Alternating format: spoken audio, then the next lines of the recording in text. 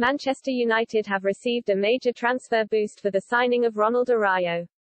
The Barcelona star is on their wish list and could be on the way out as the Catalan club look to bolster their funds. United might have seen the chances of signing Araujo skyrocket after Barcelona's latest contract action. The Uruguay international has grown over the past seasons at the Nou Camp to become one of their most important defenders. Eric Garcia's arrival signaled a blow to Araujo, but the former Manchester City star has been marginalized by his defensive rival, but the 22-year-old's fine form has attracted suitors from afar, including United as they look to bolster the defense.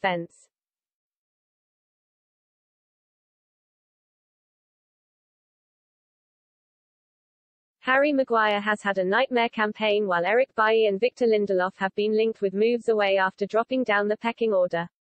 And Araujo has risen up the shortlist at Old Trafford, who have offered the Barcelona star a huge contract, report El Chiringuito. It was also reported that Barca's own contract is just half of what the Red Devils have put on the table. That has given Ralf Rangnick a major boost in the race for the centre-back, who has also been attracting attention from Premier League rivals Chelsea.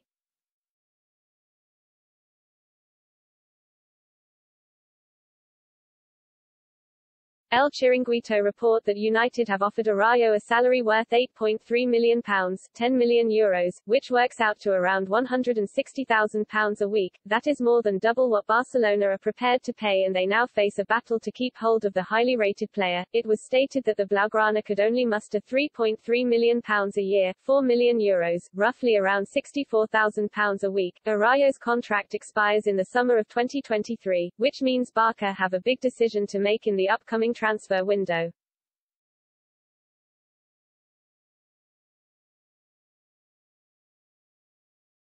If they fail to accept an offer for the Uruguayan, then they risk losing him for nothing at the end of next season. However, Barcelona appear to have already made moves to secure a potential replacement, with Chelsea's Andreas Christensen on their wish list. The Denmark international will see his contract expire in the summer and talks have been called off, paving the way for his exit.